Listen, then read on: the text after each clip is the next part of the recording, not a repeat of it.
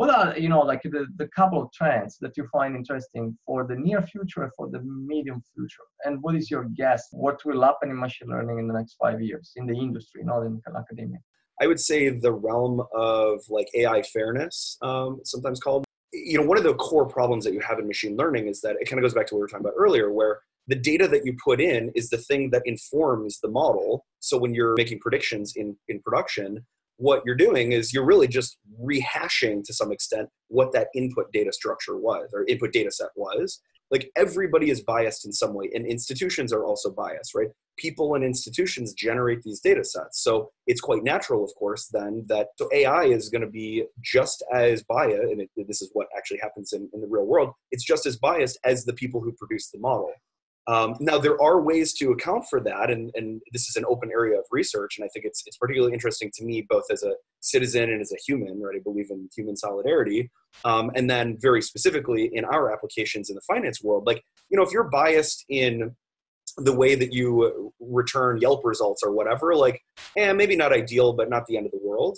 Well, sorry, Yelp, you're great. I love you, use you all the time. But if you're talking about healthcare or finance or something where the net result is a true, like potentially in some cases life-changing, whether you lose a home or you don't get a loan or you get the wrong diagnosis or these very, very serious things, you better make sure that the way that you trained that thing is actually correct. And so I think there's going to be a lot in this realm of AI fairness, this related realm of explainability or interpretability, which is when the model makes a decision, why did it make that decision, right? Again, another open problem. I think these are going to be some of the forefronts of the near term. I mean, there's a bunch of others in the deep learning realm around. So in deep learning, for those unfamiliar, what you have your input processed by something that kind of looks like the human brain, where you've got effectively artificial neurons that are kind of communicating with one another, and they sort of fire in various layers and with various structures and whatnot. And there's lots of different ways that people structure them and so on. The problem is that it requires so much data that it's ineffective for many domains, because you actually can't get the data.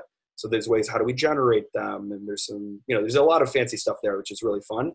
I think ultimately it's not taking advantage of what we take advantage of. I think fundamentally we don't require that much information.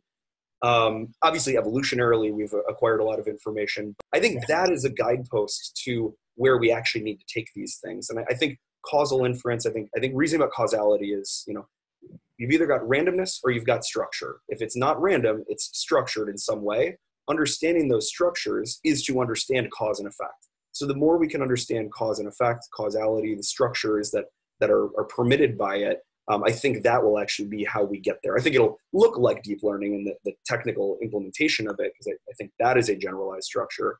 But where we go in the long term, I think, is going to have a lot more to do with being able to reason efficiently with very little data about what's actually going on around us with tasks and inputs we've never seen before.